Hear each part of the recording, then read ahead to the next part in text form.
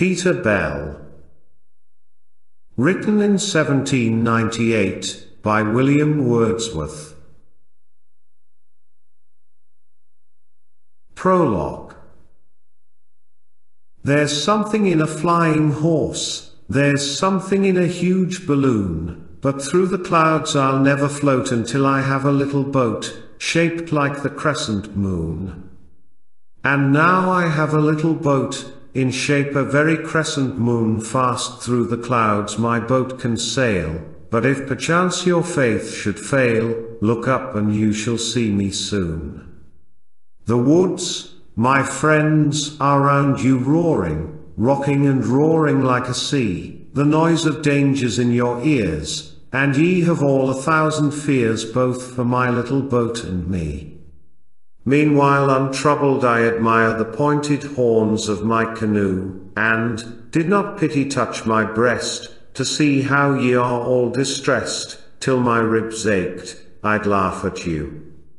Away we go, my boat and I, frail man ne'er sate in such another, whether among the winds we strive, or deep into the clouds we dive, each is contented with the other. Away we go, and what care we for treasons, tumults, and for wars? We are as calm in our delight as is the crescent moon so bright among the scattered stars. Up goes my boat among the stars, through many a breathless field of light, through many a long blue field of ether, leaving 10,000 stars beneath her. Up goes my little boat so bright. The crab, the scorpion, and the bull we pry among them all, have shot high o'er the red-haired race of Mars, covered from top to toe with scars. Such company I like it not. The towns in Saturn are decayed, and melancholy spectres throng them, the Pleiades, that appear to kiss each other in the vast abyss. With joy I sail among them. Swift Mercury resounds with mirth, great Jove is full of stately bowers, but these, and all that they contain, what are they to that tiny grain, that little earth of ours? Then back to earth, the dear green earth, whole ages if I here should roam, the world for my remarks and me would not a whit the better be. I've left my heart at home. See? There she is, the matchless earth. There spreads the famed Pacific Ocean. Old Andes thrusts yon craggy spear through the grey clouds. The Alps are here, like waters in commotion. Yon tawny slip is Libya's sands, that silver thread the river Dnieper. And look, where clothed in brightest green is a sweet isle, of isles the queen, ye fairies, from all evil keep her. And see the town where I was born. Around those happy fields we span in boyish gambols. I was lost where I have been, but on this coast I feel I am a man. Never did 50 things at once appear so lovely, never, never. How tunefully the forests ring. To hear the earth's soft murmuring thus could I hang forever. Shame on you, cried my little boat, was ever such a homesick loon, within a living boat to sit, and make no better use of it, a boat twin sister of the crescent moon. Ne'er in the breast of full-grown poet fluttered so faint a heart before. Was it the music of the spheres that overpowered your mortal ears? Such din shall trouble them no more. These nether precincts do not lack charms of their own. Then come with me, I want a comrade, and for you there's nothing that I would not do, naught is there that you shall not see. Haste. And above Siberian snows we'll sport amid the boreal morning, we'll mingle with her lustres gliding among the stars now hiding, and now the stars adorning. I know the secrets of a land where human foot did never stray. Fair is that land as evening skies, and cool, though in the depth it lies of burning Africa. Or we'll into the realm of faery, among the lovely shades of things, the shadowy forms of mountains bare, and streams and bowers, and ladies fair, the shades of palaces and kings. Or, if you thirst with hardy zeal less quiet regions to explore, prompt voyage shall to you reveal how earth and heaven are taught to feel the might of magic lore. My little vagrant form of light, my gay and beautiful canoe, well have you played your friendly part, as kindly take what from my heart experience forces then adieu. Temptation lurks among your words, but, while these pleasures you're pursuing without impediment or let, no wonder if you quite forget what on the earth is doing. There was a time when all mankind did listen with a faith sincere to tuneful tongues in mystery versed, then poets fearlessly rehearsed the wonders of a wild career. Go, but the world's a sleepy world, and 'tis, I fear, an age too late, take with you some ambitious youth. For, restless wanderer, I, in truth, am all unfit to be your mate. Long have I loved what I behold, the night that calms, the day that cheers, the common growth of Mother Earth suffices me her tears, her mirth, her humblest mirth and tears. The dragon's wing, the magic ring, I shall not covet for my dower, if I along that lowly way with sympathetic heart may stray, and with a soul of power. These given, what more need I desire to stir, to soothe, or elevate? What nobler marvels than the mind may in life's daily prospect find, may find or there create? A potent wand doth sorrow wield, what spell so strong as guilty fear? Repentance is a tender sprite, if aught on earth have heavenly might, 'tis lodged within her silent tear. But grant my wishes, let us now descend from this ethereal height, then take thy way, adventurous skiff, more daring far than hippogriff, and be thy own delight. To the stone table in my garden, loved haunt of many a summer hour, the squire is come, his daughter Bess beside him in the cool recess sits blooming like a flower. With these are many more convened, they know not I have been so far, I see them there, in number 9, beneath the spreading Weymouth pine. I see them there they are. There sits the vicar and his dame, and there my good friend, Stephen Otter, and, ere the light of evening fail, to them I must relate the tale of Peter Bell the potter. Off flew the boat, away she flees, spurning her freight with indignation. And I, as well as I was able, on 2 poor legs, toward my stone table limped on with sore vexation. Oh, here he is! Cried little Bess, she saw me at the garden door, we've waited anxiously and long, they cried, and all around me throng, full 9 of them or more. Reproach me not your fears, be still, be thankful we again have met, resume, my friends. Within the shade your seats, and quickly shall be paid the well-remembered debt. I spake with faltering voice, like one not wholly rescued from the pale of a wild dream, or worse illusion, but, straight, to cover my confusion, began the promised tale. Part First. All by the moonlight riverside groaned the poor beast, alas. In vain, the staff was raised to loftier height, and the blows fell with heavier weight as Peter struck and struck again. Hold!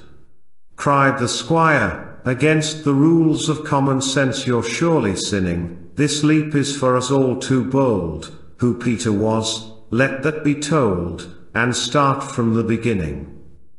A potter, sir, he was by trade, said I, becoming quite collected, and wheresoever he appeared, full 20 times was Peter feared for once that Peter was respected.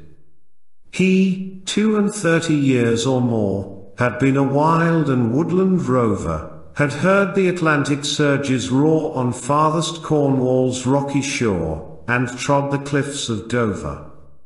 And he had seen Carnarvon's towers, and well he knew the spire of Sarum, and he had been where Lincoln bell flings o'er the fen that ponderous knell a far renowned alarm. At Doncaster, at York, and Leeds, and merry Carlisle had been, and all along the lowlands fair, all through the bonny shire of Ayr and far as Aberdeen.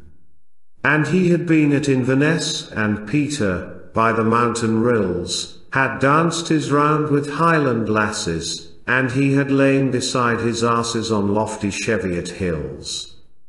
And he had trudged through Yorkshire dales, among the rocks and winding scars, where deep and low the hamlets lie beneath their little patch of sky and little lot of stars.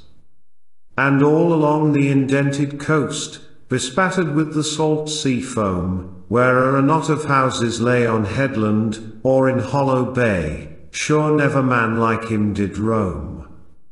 As well might Peter, in the fleet, have been fast bound, a begging debtor, he travelled here, he travelled there, but not the value of a hair was heart or head the better. He roved among the vales and streams, in the green wood and hollow dell, there were his dwellings night and day, but nature ne'er could find the way into the heart of Peter Bell. In vain, through every changeful year, did nature lead him as before, a primrose by a river's brim, a yellow primrose was to him, and it was nothing more. Small change it made on Peter's heart to see his gentle panniard train with more than vernal pleasure feeding, where the tender grass was leading its earliest green along the lane. In vain, through water, earth, and air, the soul of happy sound was spread, when Peter on some April morn, beneath the broom or budding thorn, made the warm earth his lazy bed. At noon, when, by the forest's edge he lay beneath the branches high, the soft blue sky did never melt into his heart, he never felt the witchery of the soft blue sky. On a fair prospect some have looked and felt, as I have heard them say, as if the moving time had been a thing as steadfast as the scene on which they gazed themselves away. Within the breast of Peter Bell these silent raptures found no place. He was a carle as wild and rude as ever hue and cry pursued, as ever ran a felon's race. Of all that lead a lawless life, of all that love their lawless lives, in city or in village small, he was the wildest far of all, he had 12 wedded wives. Nay, stark not. Wedded wives and 12. But how one wife could e'er come near him, in simple truth I cannot tell, for, be it said of Peter Bell to see him was to fear him.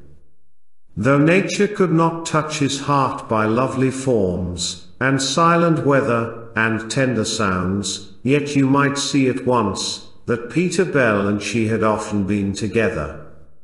A savage wildness round him hung as of a dweller out of doors, in his whole figure and his mien a savage character was seen of mountains and of dreary moors.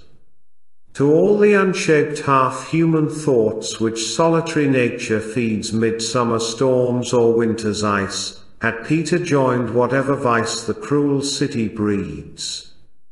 His face was keen as is the wind that cuts along the hawthorn fence, of courage you saw little there, but, in its stead, a medley air of cunning and of impudence.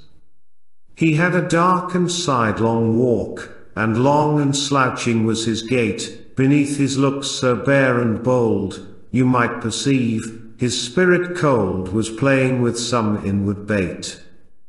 His forehead wrinkled was and furred, a work, one half of which was done by thinking of his whens and hows, and half, by knitting of his brows beneath the glaring sun. There was a hardness in his cheek, there was a hardness in his eye, as if the man had fixed his face, in many a solitary place, against the wind and open sky. One night, and now my little Bess. We've reached at last the promised tale, one beautiful November night, when the full moon was shining bright upon the rapid river Swale. Along the river's winding banks Peter was travelling all alone, whether to buy or sell, or led by pleasure running in his head, to me was never known. He trudged along through copse and brake, he trudged along o'er hill and dale, nor for the moon cared he a tittle, and for the stars he cared as little, and for the murmuring river Swale. But, chancing to espy a path that promised to cut short the way as many a wiser man hath done, he left a trusty guide for one that might his steps betray. To a thick wood he soon is brought where cheerily his course he weaves, and whistling loud may yet be heard, though often buried, like a bird darkling, among the boughs and leaves. But quickly Peter's mood is changed, and on he drives with cheeks that burn in downright fury and in wrath. There's little sign the treacherous path will to the road return. The path grows dim, and dimmer still, now up, now down, the rover wends, with all the sail that he can carry, till brought to a deserted quarry, and there the pathway ends.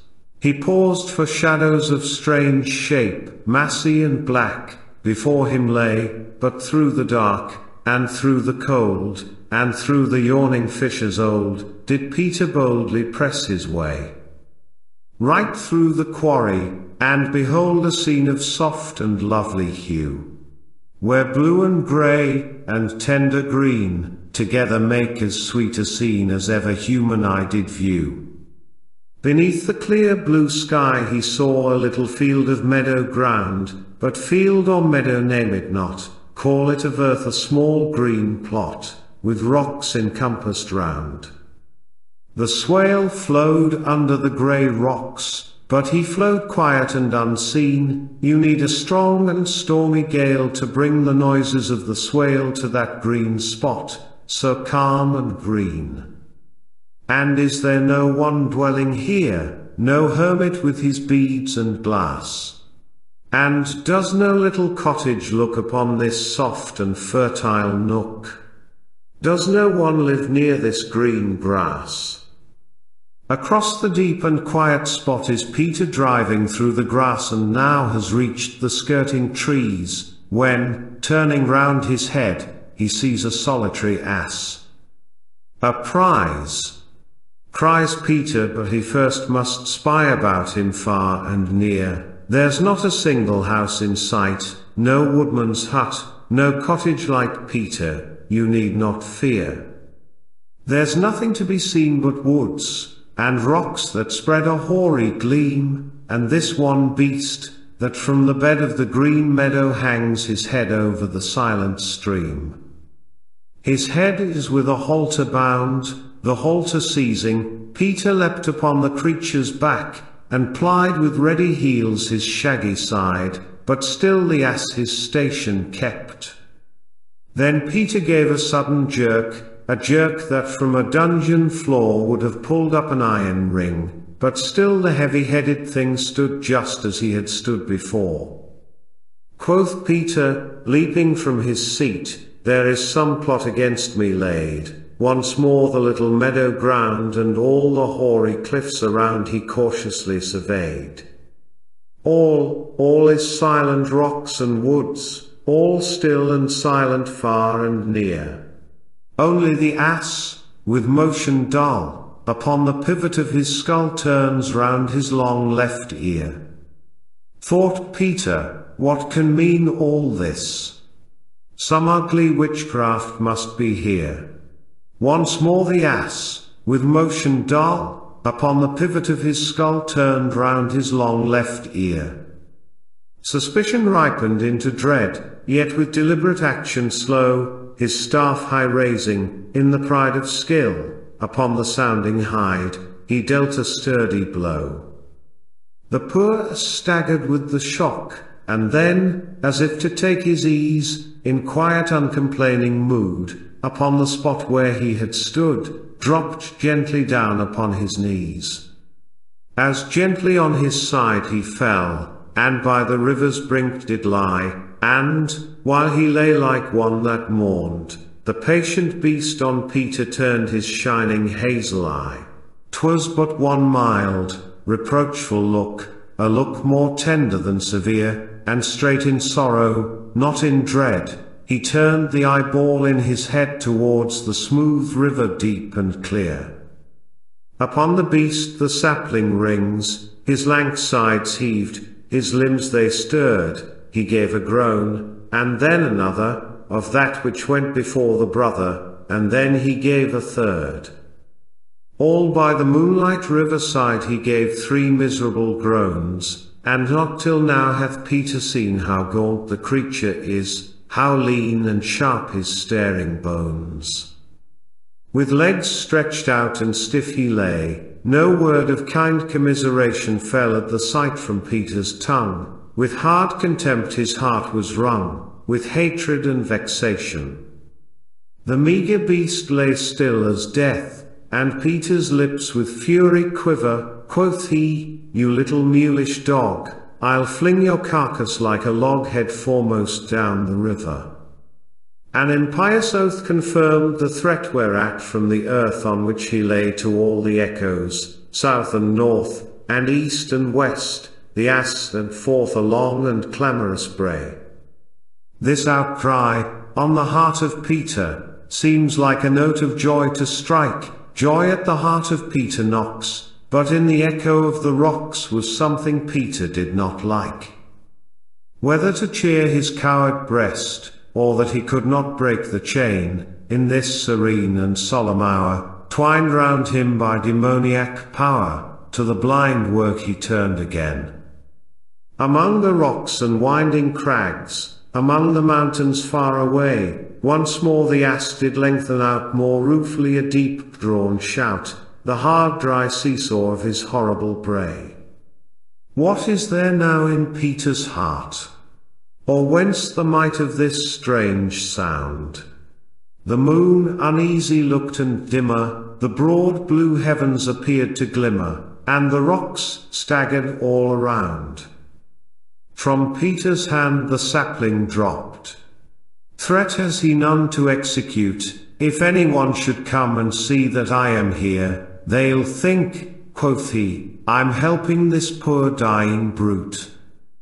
He scans the ass from limb to limb, and ventures now to uplift his eyes, more steady looks the moon, and clear more like themselves the rocks appear and touch more quiet skies. His scorn returns, his hate revives, he stoops the ass's neck to seize with malice that again takes flight, for in the pool a startling sight meets him, among the inverted trees. Is it the moon's distorted face? The ghost-like image of a cloud? Is it a gallows there portrayed? Is Peter of himself afraid? Is it a coffin, or a shroud? A grisly idol hewn in stone? Or imp from witch's lap let fall? Perhaps a ring of shining fairies, such as pursue their feared vagaries in sylvan bower, or haunted hall. Is it a fiend that to a stake of fire his desperate self is tethering? Or stubborn spirit, doomed to yell in solitary ward or cell, 10,000 miles from all his brethren? Never did pulse so quickly throb, and never heart so loudly panted. He looks, he cannot choose but look, like someone reading in a book that is enchanted. Ah, well a day for Peter Bell. He will be turned to iron soon, meet statue for the court of fear. His hat is up and every hair bristles, and whitens in the moon. He looks, he ponders, looks again, he sees a motion, hears a groan, his eyes will burst, his heart will break, he gives a loud and frightful shriek, and back he falls, as if his life were flown. Part Second. We left our hero in a trance, beneath the alders, near the river, the asses by the riverside, and, where the feeble breezes glide, upon the stream the moonbeams quiver. A happy respite. But at length he feels the glimmering of the moon, wakes with glazed eve, and feebly signing to sink, perhaps, where he is lying, into a second swoon. He lifts his head, he sees his staff, he touches, 'tis to him a treasure. Faint recollection seems to tell that he is yet where mortals dwell, a thought received with languid pleasure. His head upon his elbow propped, becoming less and less perplexed, skyward he looks to rock and wood, and then upon the glassy flood his wandering eye is fixed. Thought he, that is the face of one in his last sleep securely bound. So toward the stream his head he bent, and downward thrust his staff, intent the river's depth to sound. Now like a tempest-shattered bark, that overwhelmed and prostrate lies, and in a moment to the verge is lifted of a foaming surge, full suddenly the ass doth rise. His staring bones all shake with joy, and close by Peter's side he stands, while Peter o'er the river bends, the little ass his neck extends, and fondly licks his hands. Such life is in the ass's eyes, such life is in his limbs and ears, that Peter Bell, if he had been the veriest coward ever seen, must now have thrown aside his fears. The ass looks on, and to his work is Peter quietly resigned. He touches here, he touches there, and now among the dead man's hair his sapling Peter has entwined. He pulls and looks and pulls again, and he whom the poor ass had lost, the man who had been 4 days dead, head foremost from the river's bed uprises like a ghost. And Peter draws him to dry land, and through the brain of Peter pass some poignant twitches, fast and faster, no doubt, quoth he is the master of this poor miserable ass. The meagre shadow that looks on, what would he now? What is he doing? His sudden fit of joy is flown, he on his knees hath laid him down, as if he were his grief renewing. But know that Peter on his back must mount, he shows well as he can, thought Peter then, come weal or woe, I'll do what he would have me do, in pity to this poor drowned man. With that resolve he boldly mounts upon the pleased and thankful ass, and then, without a moment's stay, that earnest creature turned away, leaving the body on the grass. Intent upon his faithful watch, the beast 4 days and nights had passed, a sweeter meadow ne'er was seen, and there the ass 4 days had been, nor ever once did break his fast. Yet firm his step, and stout his heart, the mead is crossed, the quarry's mouth is reached, but there the trusty guide into a thicket turns aside, and deftly ambles towards the south. When hark a burst of doleful sound, and Peter honestly might say, the like came never to his ears, though he has been, full 30 years, a rover night and day. 'Tis not a plover of the moors, 'tis not a bittern of the fen, nor can it be a barking fox, nor night bird chambered in the rocks, nor wild cat in a woody glen. The ass is startled and stops, short right in the middle of the thicket, and Peter, wont to whistle loud whether alone or in a crowd, is silent as a silent cricket. What ails you now, my little Bess? Well may you tremble and look grave. This cry that rings along the wood, this cry that floats adown the flood, comes from the entrance of a cave. I see a blooming wood boy there, and if I had the power to say how sorrowful the wanderer is, your heart would be as sad as his till you had kissed his tears away. grasping a hawthorn branch in hand, all bright with berries ripe and red, into the cavern's mouth he peeps, thence back into the moonlight creeps. Whom seeks he whom? The silent, dead. His father. Him doth he require, him hath he sought with fruitless pains, among the rocks, behind the trees, now creeping on his hands and knees, now running o'er the open plains. And hither is he come at last, when he through such a day has gone, by this dark cave to be distressed like a poor bird her plundered nest hovering around with dolorous moan. Of that intense and piercing cry the listening ass conjectures well, wild as it is, he there can read some intermingled notes that plead with touches irresistible. But Peter when he saw the ass not only stop but turn, and changed the cherished tenor of his pace, that lamentable cry to chase it wrought in him conviction strange. A faith that, for the dead man's sake and this poor slave who loved him well, vengeance upon his head will fall, some visitation worse than all which ever till this night befell. Meanwhile, the ass to reach his home, is striving stoutly as he may, but, while he climbs the woody hill, the cry grows weak and weaker still, and now, at last, it dies away. So with his freight, the creature turns into a gloomy grove of beech, along the shade with footsteps true descending slowly, till the to the open moonlight reach. And there, along the narrow dell, a fair smooth pathway you discern, a length of green and open road as if it from a fountain flowed winding away between the fern. The rocks that tower on either side build up a wild fantastic scene, temples like those among the Hindus, and mosques, and spires, and abbey windows, and castles all with ivy green.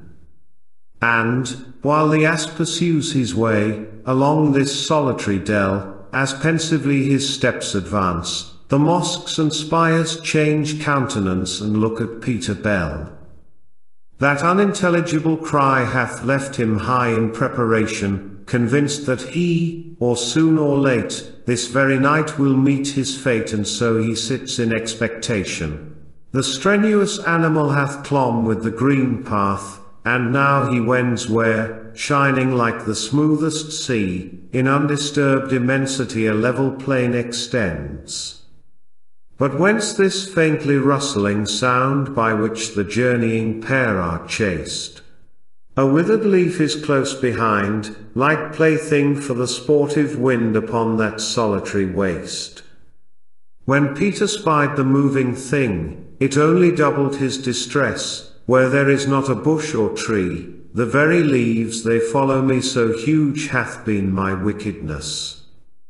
To a close lane they now are come, where, as before, the enduring us moves on without a moment's stop, nor once turns round his head to crop a bramble leaf or blade of grass. Between the hedges as they go, the white dust sleeps upon the lane, and Peter, ever and anon back looking, sees, upon a stone, or in the dust, a crimson stain. A stain as of a drop of blood by moonlight made more faint and wan. Ha! Why these sinkings of despair? He knows not how the blood comes there, and Peter is a wicked man. At length he spies a bleeding wound, where he had struck the ass's head. He sees the blood, knows what it is, a glimpse of sudden joy was his, but then it quickly fled. Of him whom sudden death had seized he thought, of thee, O faithful ass. And once again those ghastly pains shoot to and fro through heart and reins, and through his brain like lightning pass. Part Third. I've heard of one, a gentle soul, though given to sadness and to gloom, and for the fact will vouch, one night it chanced that by a taper's light this man was reading in his room. bending, as you or I might bend at night or any pious book, when sudden blackness overspread the snow-white page on which he read, and made the good man round him look. The chamber walls were dark all round, and to his book he turned again. The light had left the lonely taper, and formed itself upon the paper into large letters bright and plain. The godly book was in his hand, and, on the page, more black than coal, appeared, set forth in strange array, a word which to his dying day perplexed the good man's gentle soul. The ghostly word, thus plainly seen, did never from his lips depart, but he hath said, poor gentle wight. It brought full many a sin to light out of the bottom of his heart. Dread spirits, to confound the meek, why wander from your course so far, disordering colour, form, and stature? Let good men feel the soul of nature, and see things as they are.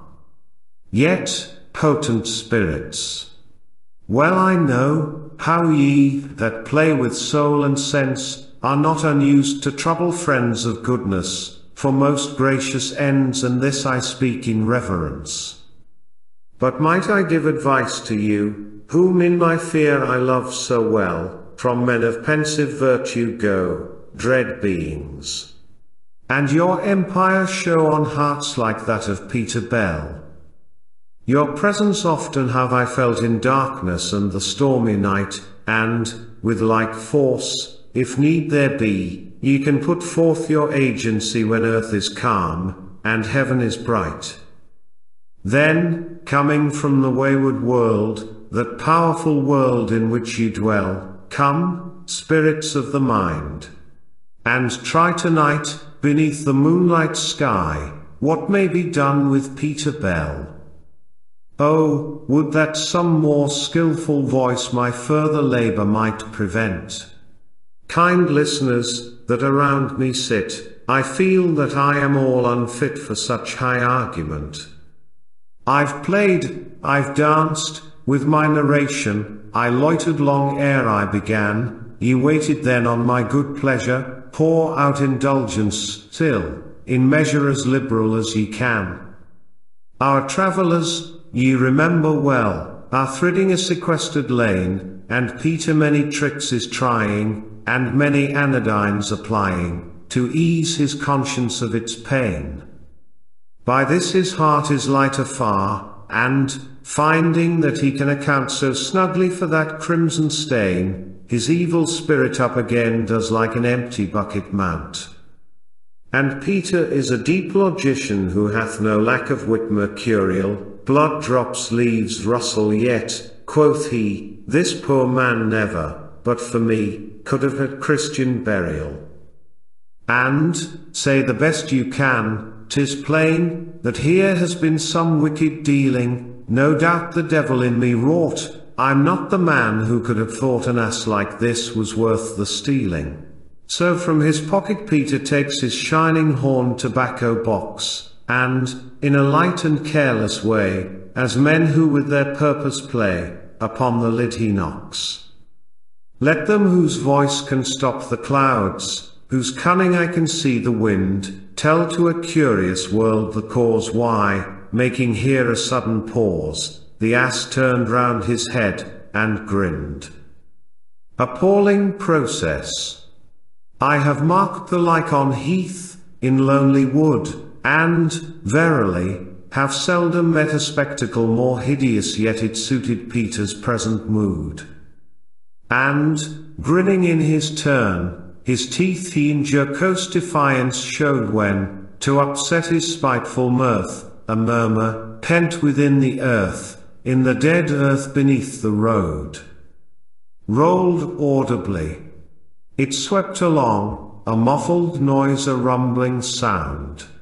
'Twas by a troop of miners made, plying with gunpowder their trade, some 20 fathoms underground. Small cause of dire effect. For, surely, if ever mortal, king or cotter, believed that earth was charged to quake and yawn for his unworthy sake, 'twas Peter Bell the potter. But, as an oak in breathless air will stand though to the centre hewn, or as the weakest things, if frost have stiffened them, maintain their post, so he, beneath the gazing moon. The beast bestriding thus, he reached a spot where, in a sheltering cove, a little chapel stands alone, with greenest ivy overgrown, and tufted with an ivy grove.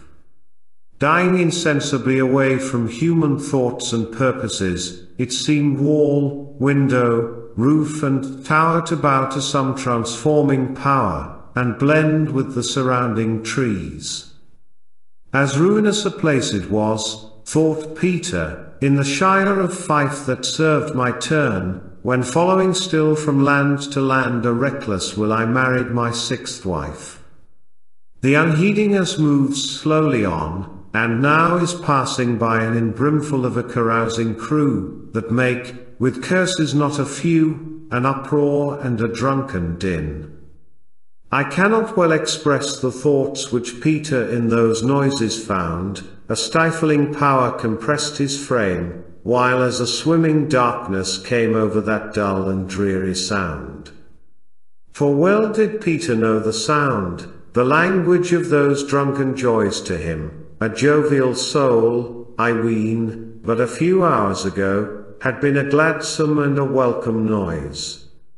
Now, turned adrift into the past, he finds no solace in his course, like planet-stricken men of yore, he trembles, smitten to the core by strong compunction and remorse. But, more than all, his heart is stung to think of one, almost a child, a sweet and playful Highland girl, as light and beauteous as a squirrel, as beauteous and as wild. Her dwelling was a lonely house, a cottage in a heathy dell, and she put on her gown of green, and left her mother at 16, and followed Peter Bell. But many good and pious thoughts had she, and, in the kirk to pray, 2 long Scotch miles, through rain or snow to kirk she had been used to go, twice every Sabbath day. And, when she followed Peter Bell, it was to lead an honest life, for he, with tongue not used to falter, had pledged his troth before the altar to love her as his wedded wife. A mother's hope is hers, but soon she drooped and pined like one forlorn, from scripture she a name did borrow, Benoni, or the child of sorrow, she called her babe unborn. For she had learned how Peter lived, and took it in most grievous part, she to the very bone was worn, and, ere that little child was born, died of a broken heart. And now the spirits of the mind are busy with poor Peter Bell, upon the rights of visual sense usurping, with a prevalence more terrible than magic spell. Close by a brake of flowering firs, above it shivering aspens play, he sees an unsubstantial creature, his very self in form and feature, not 4 yards from the broad highway. And stretched beneath the firs he sees the Highland girl, it is no other, and hears her crying as she cried, the very moment that she died, my mother. Oh my mother. The sweat pours down from Peter's face, so grievous is his heart's contrition, with agony his eyeballs ache while he beholds by the firs break this miserable vision. Calm is the well-deserving brute, his peace hath no offence betrayed, but now, while down that slope he wends, a voice to Peter's ear ascends, resounding from the woody glade. The voice, though clamorous as a horn re-echoed by a naked rock, comes from that tabernacle list. Within, a fervent Methodist is preaching to no heedless flock. Repent! Repent! He cries aloud, while yet ye may find mercy, strive to love the Lord with all your might, turn to him, seek him day and night, and save your souls alive. repent, repent. Though ye have gone through paths of wickedness and woe, after the Babylonian harlot, and, though your sins be red as scarlet, they shall be white as snow. Even as he passed the door, these words did plainly come to Peter's ears, and they such joyful tidings were, the joy was more than he could bear. He melted into tears, sweet tears of hope and tenderness. And fast they fell, a plenteous shower. His nerves, his sinews seemed to melt, through all his iron frame was felt a gentle, a relaxing power. Each fibre of his frame was weak, weak all the animal within, but, in its helplessness, grew mild and gentle as an infant child, an infant that has known no sin. 'Tis said, meek beast, that, through heaven's grace, he not unmoved, did notice now the cross upon thy shoulder scored, for lasting impress, by the Lord to whom all humankind shall bow. Memorial of his touch that day when Jesus humbly deigned to ride, entering the proud Jerusalem, by an immeasurable stream of shouting people deified. Meanwhile the persevering ass turned towards a gate that hung in view across a shady lane, his chest against the yielding gate he pressed and quietly passed through.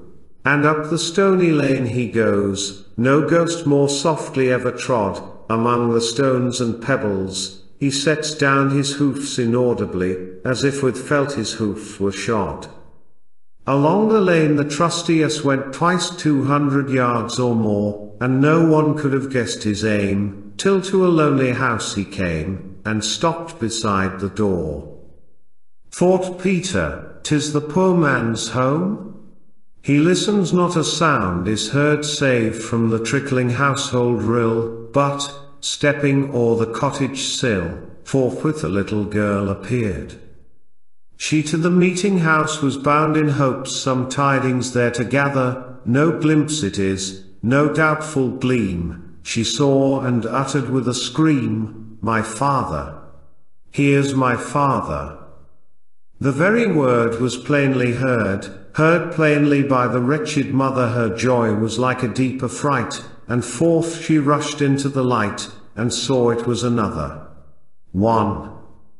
And, instantly, upon the earth, beneath the full moon shining bright, close to the ass's feet she fell. At the same moment Peter Bell dismounts in most unhappy plight. As he beheld the woman lie breathless and motionless, the mind of Peter sadly was confused, but, though to such demands unused, and helpless almost as the blind, he raised her up, and, while he held her body propped against his knee, the woman waked, and when she spied the poor ass standing by her side, she moaned most bitterly. Oh! God be praised, my heart's at ease, for he is dead, I know it well.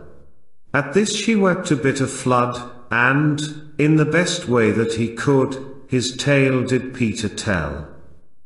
He trembles, he is pale as death, his voice is weak with perturbation, he turns aside his head, he pauses, poor Peter, from 1,000 causes, is crippled sore in his narration.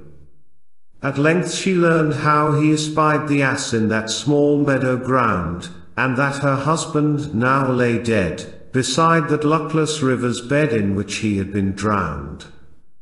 A piercing look the widow cast upon the beast that near her stands, she sees 'tis he, that 'tis the same, she calls the poor ass by his name, and wrings her hands. O wretched loss, untimely stroke! If he had died upon his bed, he knew not one forewarning pain, he never will come home again, is dead, for ever dead. Beside the woman Peter stands, his heart is opening more and more, a holy sense pervades his mind, he feels what he for humankind had never felt before. At length, by Peter's arm sustained, the woman rises from the ground. Oh, mercy! Something must be done, my little Rachel, you must run, some willing neighbor must be found. Make haste, my little Rachel, do, the first you meet with bid him come, ask him to lend his horse tonight, and this good man, whom heaven requite, will help to bring the body home. Away goes Rachel weeping loud, an infant, waked by her distress, makes in the house a piteous cry, and Peter hears the mother sigh, 7 are they, and are all fatherless. And now is Peter taught to feel that man's heart is a holy thing, and nature, through a world of death, breathes into him a second breath, more searching than the breath of spring. Upon a stone the woman sits in agony of silent grief. From his own thoughts did Peter start, he longs to press her to his heart, from love that cannot find relief. But roused, as if through every limb had passed a sudden shock of dread, the mother o'er the threshold flies, and up the cottage stairs she hies, and on the pillow lays her burning head. And Peter turns his steps aside into a shade of darksome trees, where he sits down, he knows not how, with his hands pressed against his brow, his elbows on his tremulous knees.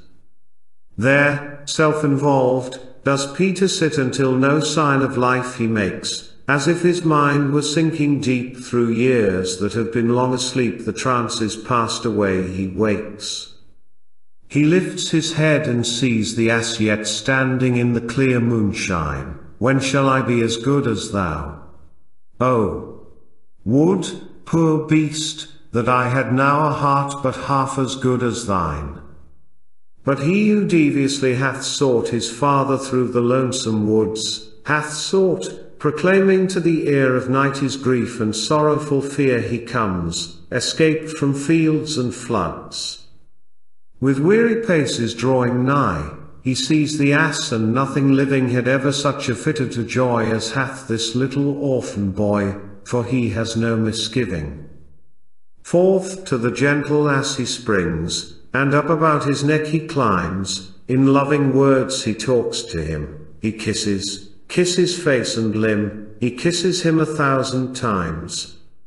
This Peter sees, while in the shade he stood beside the cottage door, and Peter Bell, the ruffian wild, sobs loud, he sobs even like a child, O God! I can endure no more. Here ends my tale, for in a trice arrived a neighbor with his horse. Peter went forth with him straightway, and, with due care, ere break of day, together they brought back the corse. And many years did this poor ass, whom once it was my luck to see cropping the shrubs of Lemming Lane, help by his labor to maintain the widow and her family.